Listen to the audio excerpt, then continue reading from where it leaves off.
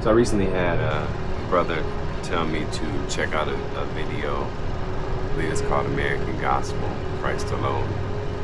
And I didn't watch the video itself, but I did watch several trailers on the video, and it shows a lot of the problem with the church. It shows how there's so many people that are, I'm not saying they are, but supposedly they're all about the money, they're all about the success, they're all about the health, wealth, prosperity gospel, and whether that is or isn't true, to me it creates and enhances the division. And Jesus prayed, Father, let them be one as we are one. I know you're my disciples, but I love you, have one towards another.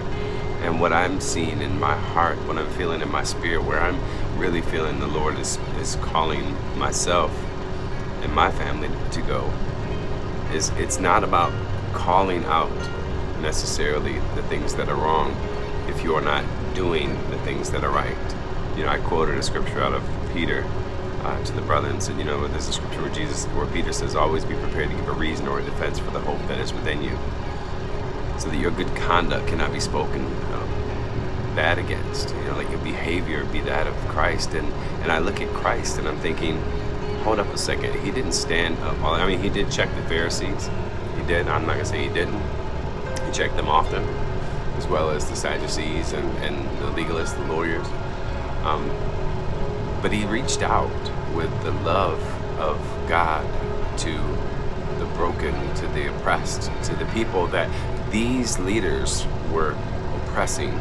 Jesus lifted up. To the ones that these leaders were taking advantage of, Jesus gave mercy to. And I think that our greatest example we can give is not how much we can curse one another, how much we can defame one another, or how much we can prove to the world how jacked up Christianity and Christians are. I think what we really can do is show them how amazing our God is. Have you forgotten that it was the goodness of God that led you, that drew you to repentance?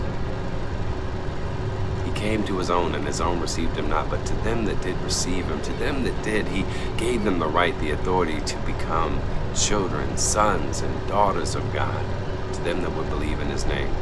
So you know what? To you out there, if you are a person in a leadership position or something like that, I would ask you, please allow the conviction of the Holy Spirit to penetrate into your heart. And if you're a person out there who's just causing division and dissension, I rebuke that in the name of Jesus. And I say, please be free to live out the truth of the gospel.